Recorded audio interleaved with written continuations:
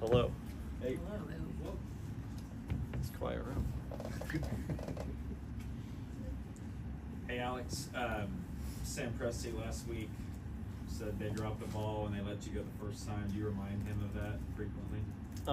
No, I don't remind him of that, but it might have worked out for the best because it allowed me to move on and grow in ways that maybe I wasn't able to or wouldn't have been able to if I was here. So definitely, he brought me back, so I won't give him any shtick for that. But I was able to grow and get to a place where I am now and come back, and I'm better than I was when we were here the first time. So I'm excited to see what's next. Alex, you're coming off one of your best seasons of your career, All-NBA, in the past 2 years. What do you feel like you bring to this team? Obviously, one of the best defensive teams in the league. And now that you add Ihart and they have all the defenders that they do have over here. So, where do you feel like you can bring in immediately and help impact this team on both ends of the floor?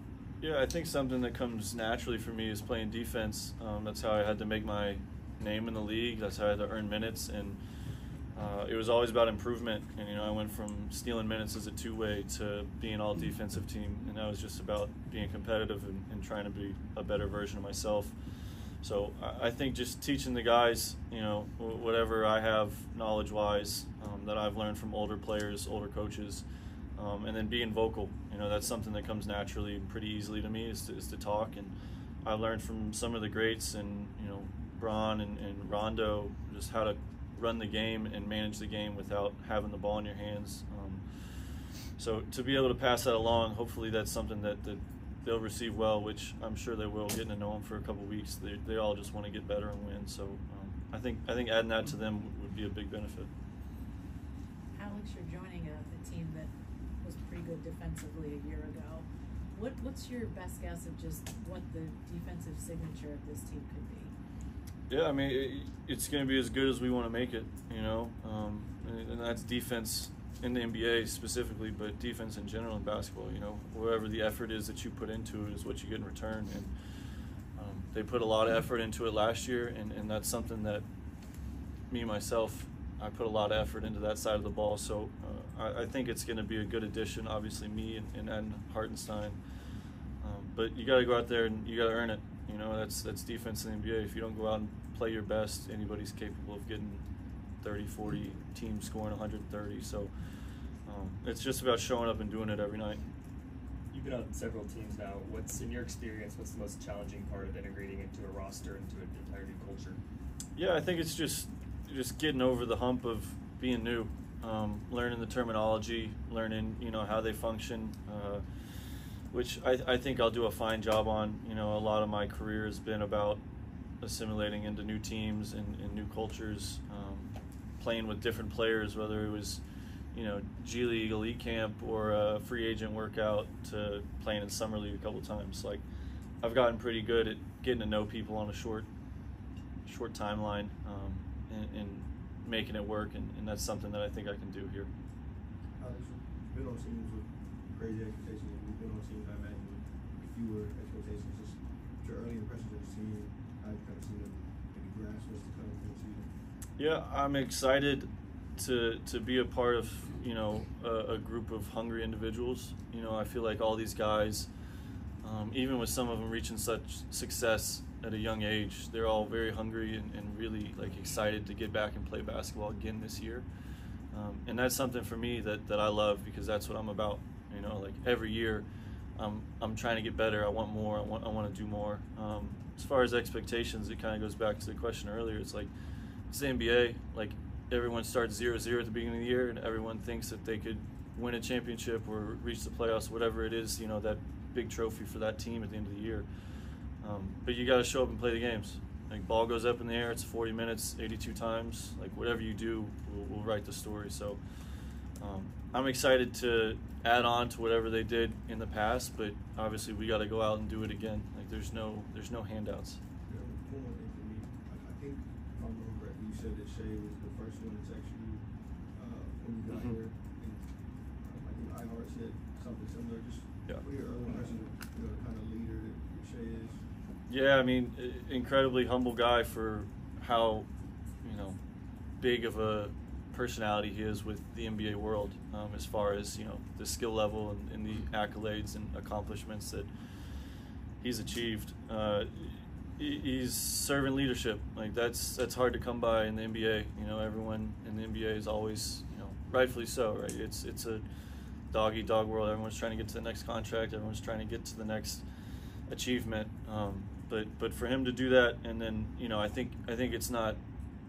I don't think it's a front either. Like, I think that's who he truly is, and that's what's been echoed through the organization.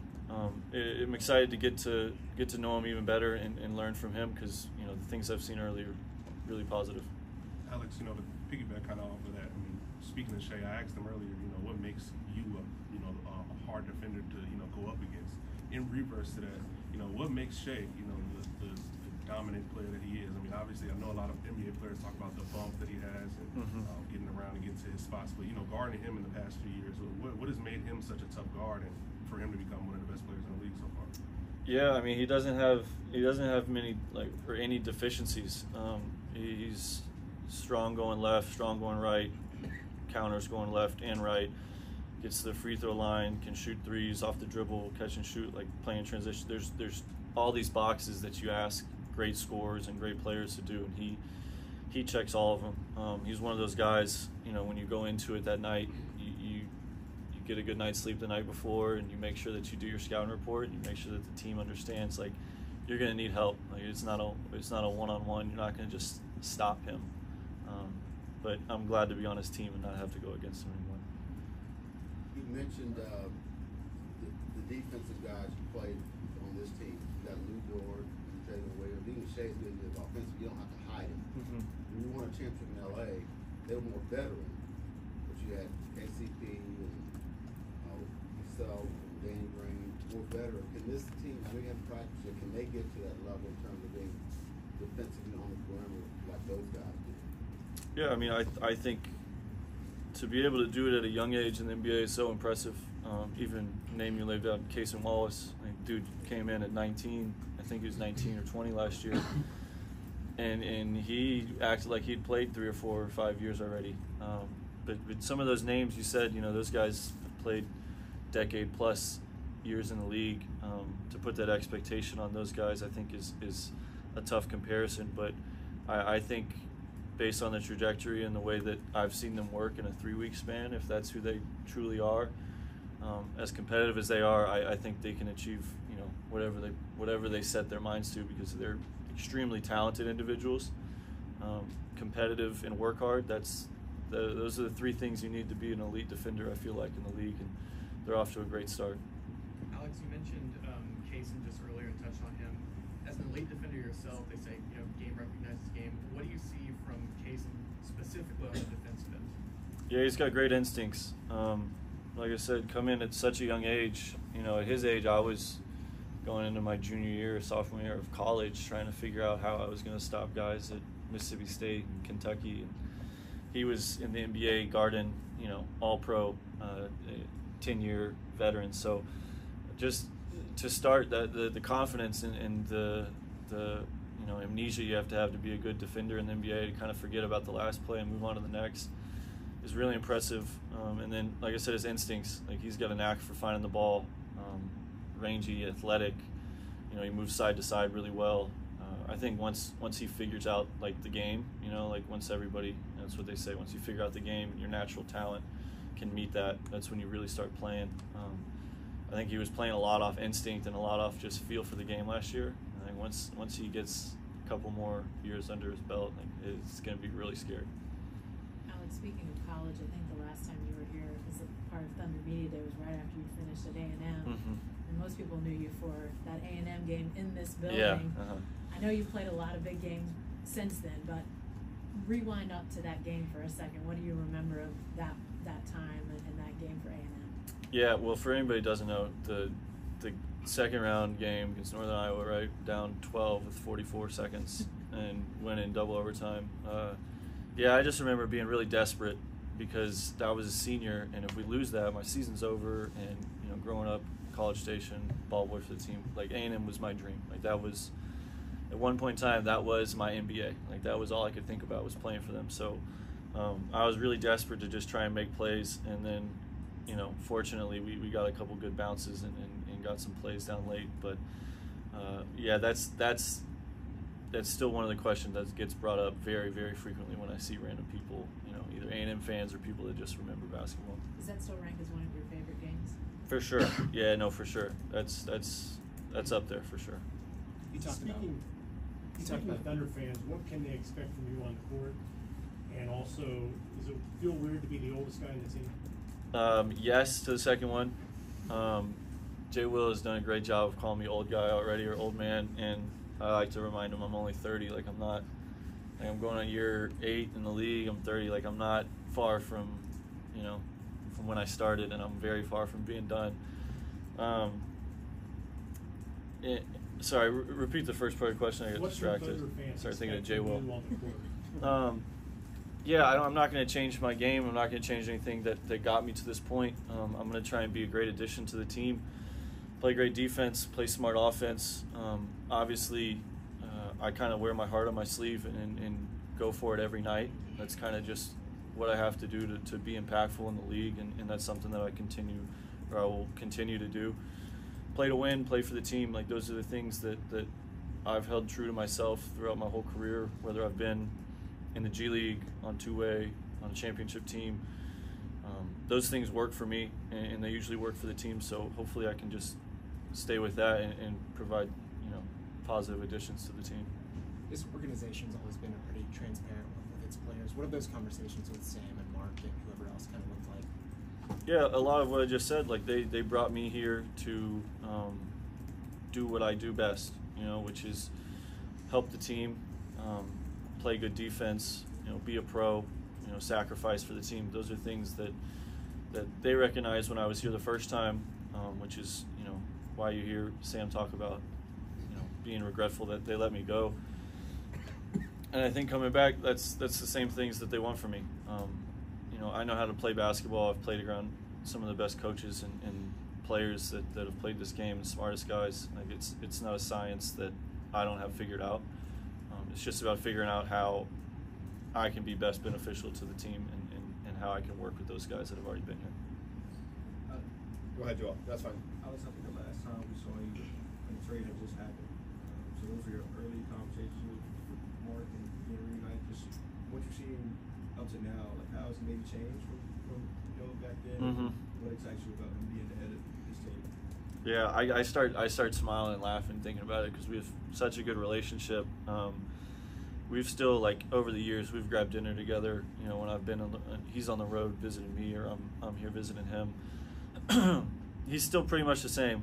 You know, he's grown as a basketball mind, obviously, to get to the level and coach the team to the success that they've reached. He's grown in that aspect, but you know, no ego, no pride. He's willing to say I'm wrong or something's better and go with it. And I feel like that's a big reason and a very impactful reason that, you know, he's had success, but also the team's had success. Is he's willing to strip himself of any achievement or, you know, anything that somebody else might deem as positive, and just put the team first and put the organization first. And I really respect that about him, because he's always been like that, even if he was with the Blue and myself. You know, he's always about helping the players and helping the team, and really just happy to be back with him and get to grow some more. It's been mentioned today that, you know, you're the oldest guy in the team, you've got a title, but you have this wealth of experience coming into this team. Mm-hmm. That's a young team, but also has some guys who have been established and kind of set a culture here. What's the leadership balance for you with bringing that experience and wanting to share it, but also not wanting to insert yourself in a place where you haven't already been yet? Yeah, no, there's no agenda for me to come in and you know, try to have this oldest guy on the team, veteran status. Like, I'm like I said, I've always been and always will be a team first guy. Like, that's just ingrained in me. Like, I can't change that about myself, even if I wanted to. So for me, it's just about providing resources to the guys that need them. You know, roller coasters of a year. You go through winning streaks, you lose a couple games, maybe you shouldn't. Just trying to keep guys level-headed. And, you know, if anybody needs me for anything, they can always ask me. But, you know, I don't come in and try and be, you know, the boss or do anything crazy. It's just about playing basketball and getting to know my teammates. The last question to Barry. Anything. You might not get it, but you can ask. Barry Tremmel to Tulsa World. What do you remember about those days with the Blue? Besides the relationship with Mark, what was that experience like? Yeah, it was a good learning experience for me, just figuring out what professional basketball was. You know, in college, I was impromptu point guard, and every time in college, you know, I would look over the sideline, get a play, dribble it up, call whatever it was, get people set up, and once you get to the professional game, at least over on, you know, this part of the world, it's play fast. If you have an advantage, take it. It was a lot more like organized open gym. So I had to figure out how to play the game, and then I also had to figure out like how could I have an impact in the game, because I knew if I had impact in the game, it creates value, and if I have value, someone's going to want me on their team. So at that point, it was just about trying to improve and get better, and then figure it out. And I think, you know, playing a whole year in the G League and then doing free agent workouts, playing on a summer league team again, like it was all just great learning experiences for me. And then obviously to the next level and the next level, like I just kept learning and getting better and using it, and that's something I'm going to continue to do, you know, now that I'm here. Thanks, Alex.